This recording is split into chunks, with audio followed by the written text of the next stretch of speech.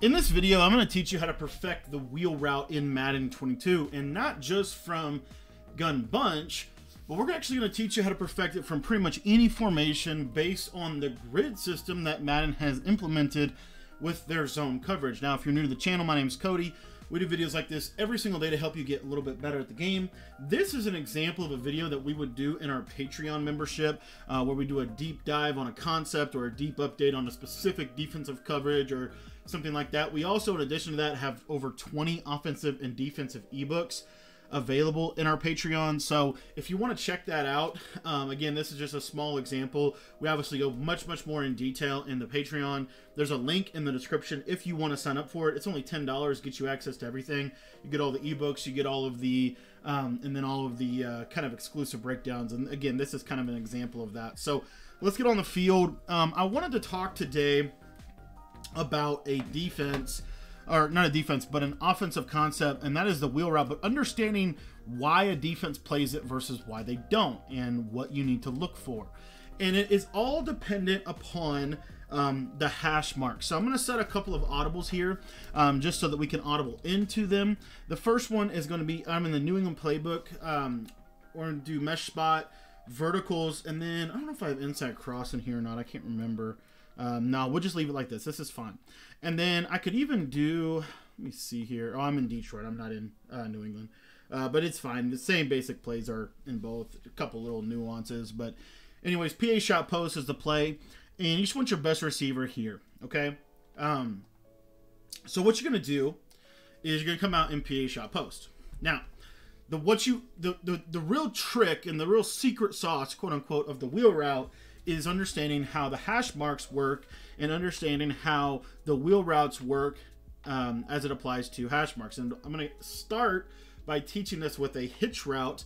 And so what we're going to do is we're just going to play, we're just going to go down and we're going to play some cover two. Actually, let me grab that and put in my audibles just to make it a little bit easier on us, because the shaded down vert hook is the best zone. Not shaded down, but shaded down, shaded outside is what a lot of people will do. And then, you know, obviously a 5-yard vert hook is decent as well. And we're going to show you what you can do offensively to counter this. So anyways, I just wanted to get the vert hooks on the field here. So we've got two vert hooks on the left. We got a vert hook on the left. We got a vert hook on the right. Now what we're going to do first is show you this via a hitch. So I'm going to shade my coverage down, and then you can recloud these guys on the outside. You could not. It's up to you. Okay. But I just want to show you how this works. So if you notice, Scotty Miller is inside the numbers. Now, to make it really easy, I'm actually going to isolate Scotty Miller and Mike Evans. So we're just going to move Godwin over, just get him out of the way. And what you're going to notice is that he's inside the numbers, right? So the vert hooks principle this year, and it was kind of similar last year, is if it's inside the numbers, they're going to basically play, a vert hook is going to play from where Bethel is right about to where Jones is, maybe just a little bit more to the outside of there. Okay?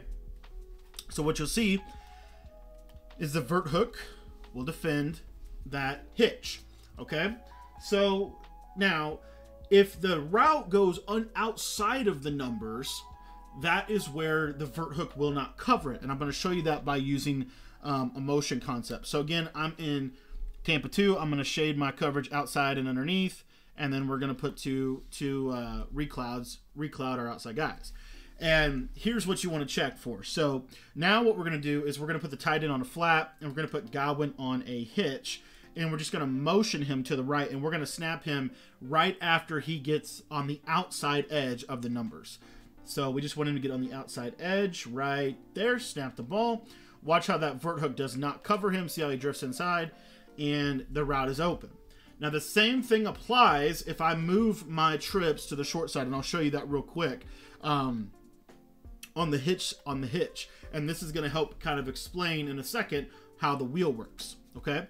So we're going to go down to cover 2 again in the same exact setup where we're doing two vert hooks, and we got them shaded outside and underneath. Now, notice that Scotty Miller is outside of the numbers, right? So again, we're going to move Godwin. Now, it might be a little bit more... it might not be as good, but should be fine here. And you see, again, he's outside the numbers, right? Watch the vert hook. He does not play him. He drifts inside. And as you can see, I can easily complete that. The same basic principle applies to wheel routes even more so, okay? And I'm going to show you. So for first illustration is going to be our running back. So you can see here that my trips is to the short side of the field. So if I was to take my running back and put him on a wheel, you'll notice that this vert hook is going to play it really, really well. Because why? Because the wheel route breaks inside of the numbers, okay? And to illustrate this, we're going to do this route combo right here. Just going to block our tight end, flat Scotty Miller, out route Mike Evans, and motion this guy over. You don't need hot route master. You don't need anything to do this, okay? But what you're going to see is this vert hook on the right. If I try to throw this, he's going to drifting right in the passing lane. Now, again, the running back route is super good, but as you can see, he's kind of in the general area of the field. Now, I want you to look back to the short side of the field, and this is what makes PA shot wheel so good, in my opinion. And we're going to go to bunch in just a second and explain it even more so. But if you look to the left side, that wheel route is going to cut. Notice he's going to cut outside the numbers, right? So now you'll see here that we can throw that, but it does get a little choppy on the short side with trips just because of the spacing is not the best. So now what I want to do is I want to go to the gun bunch. So let's go to gun bunch, and we're going to take a look at the play verticals out of gun bunch. So just going to flip my defense. You don't even have to flip it, to be honest. We'll just use it like this. It's fine. But now if you notice, my tight end is to the wide side of the field. So the vert hook should do a better job at playing him. So as you can see here, we're just going to kind of set up our coverage or whatever. But you'll see this vert hook on the right really do a good job of take that away. Now, again, didn't quite completely take it away because that's how good a wheel route is, but he's much, much more there than he's about to be with a flip of our bunch. So all I'm going to do is I'm just going to flip the bunch, and you're going to see how good this wheel route is when you flip it.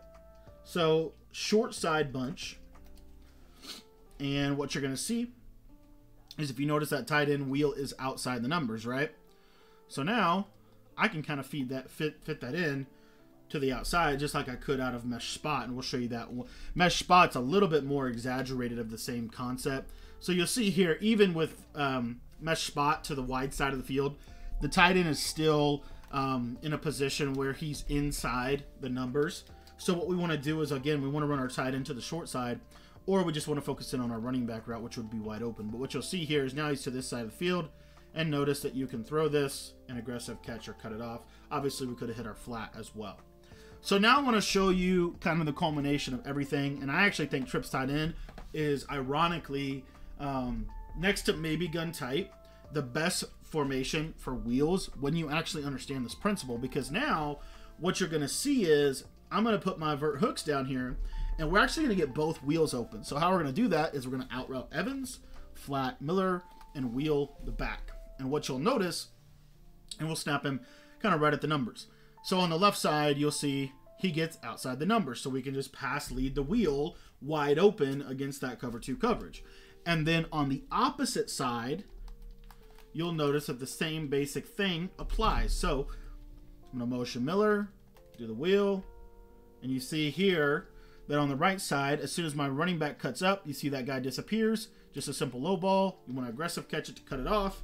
And as you can see, now this is a concept that cannot be defended by a vertical hook on either side of the formation. So now what they're going to have to do is they're going to have to throw purple zones at them as well. So you'll see right here, this is a cover 3 Mabel with 2 vert hooks. To me, it's probably, I think personally, one of the better underneath coverages in this game. But it's still going to be the same basic problem. The vert hooks won't be able to cover this route. So you see right here, you see how I can just throw that and consistently just shred the coverage. Now, the best underneath coverage that I think is even potential, like that is even possible in this game, is a 2 curl flats and then either 2 hard flats or 2 clouds. Now, in this example, I think it's going to defend the wheels a little better if we have 2 clouds. And so that's what we're going to show you. So we got 2 purples here, and we got 2 vert hooks, and we got 2 clouds. To me, this coverage is obviously, like, I think personally it's crazy to run this, but it is something that if someone's desperate and they're trying to stop this play, it's what they'll do. But what you'll notice is, again, because of where we throw the route, it makes it darn near impossible to get to it. And it doesn't, we're not even using gunslinger for this, right? You're just pass leading the route based off of what the zones do. Now, what about man coverage? You might be interested in knowing how this plays against man with 2 purples. This is a coverage that I see a lot whenever I start throwing wheels. I'm sure that you do as well. What you'll see with this is these purples, you're just going to wait and then low ball it, and you're going to aggressive catch it. So you want to wait till the wheel passes the purple zone, and then you want to cut it off and you want to aggressive catch it. I'll show you on the other side. And again, why do we want to run this with our trips to the wide side of the field? But primarily has nothing to do with our trips. It has everything to do with our running back, because we want our running back wheel to break outside of the numbers. If he breaks inside the numbers, it's not as good. So you see right here, low ball, wide open, and aggressive catch. This is how you make wheel routes unstoppable. And again, you can do the same exact thing. You can do the same exact thing from bunch. You can do the same exact thing from almost any formation in this game, once you understand that all you have to do is get the wheel route outside of the numbers. If you get the wheel route outside of the numbers, then they really can't do anything to stop you. And I'll show you real quick here with bunch. Actually should have left the ball on the other hash, so we'll just respot it, bring it back over here. But what you'll notice with this one more time is, you know, again, we're going to do the same exact thing. We're going to play really aggressive underneath coverage. We've got shaded down verts, we got purples, and we have clouds, okay? And what you're going to see is this tight end route. Now, the running back is not in a great position. Why? Because he's going to break inside of the numbers. So the running back's not going to get open here. But the tight end, you see here, is going to get open up the seam. And again, I threw that a little bit poorly, but you see the route kind of getting open later on in the play. Now, my recommendation also with mesh spot, if you take a look real quickly here, again, when the running back is on this side, it's almost impossible to stop this running back route. So you'll see right here, it just gets so open. Why? Because of where it breaks on the concept. And you can apply this like throughout. So let me give you one last example of application of this, and then we'll cut the video off. But I think this last piece is really important. So let's say, for example, that you are in a short side trips or even a short side bunch scenario. It's a little bit more, I think, helpful if you're in trips. Basically, what you're going to do with this, and this is a great way to be able to deal with any pressure that you might be getting. Okay, so same thing. We're in that cover 2. We've got this, and then, you know what? Let's just man this guy up on the running back. Okay, this is something that you'll see. What we're going to do is we're going to wheel the running back, and we're going to, we're going to go to the play verticals. We're going to out route Mike Evans. We're going to wheel the running back, and then we're just going to streak Gronkowski. Okay, something simple like this. What you'll notice is this running back will break outside of the numbers, and you see he gets that inside leverage, and you're able to throw that. So now, like, it makes it super difficult, in my opinion, for somebody to blitz you, because they literally don't have anything that can cover those 2 routes. Not even, I mean, crossman is the best chance you have, but if you're sending, even if you're only sending 5, and you try to crossman, so for example, we're going to crossman here, and it's going to look something like this. It just literally takes me putting this dude on a streak, and, you know, it toasts this. Just something simple. So this is a really, really, really good concept. Again, it does beat crossman too, by the way, and I'll just illustrate that real quick. But in our Patreon, we go over this kind of stuff in depth every single week. We have multiple videos. I think we have over 80, over almost 90 videos that is just in depth about mechanics of the game and how they work. So if you want to learn all that stuff, again, I'm going to put a link to that in the description. But last little piece here, we'll show you the crossman. So if they crossman, to me, is the best thing they can do. Obviously, if they crossman this, like, you can just throw, you know, your tight end or whatever. But just notice, like, once he gets him running, it's still not really good. So that's how you throw wheel routes, literally against anything. You'll torch the blitz with this concept, and it's so good. Why? Because there's no zone that really covers that area of the field, especially if you use those pull routes to pull the curl flats out of the way. They don't really cover the wheel. Thanks for watching the video. If you want to get our Patreon membership, again, there's so much good stuff in there that is going to help you become a better player. So I would really encourage you to check it out. We got a full trips tight end ebook, full bunch ebook, all that stuff. Got over 20 offensive and defensive guides in there. So if you want to check it out, there's a link in the description below and you can go check it out.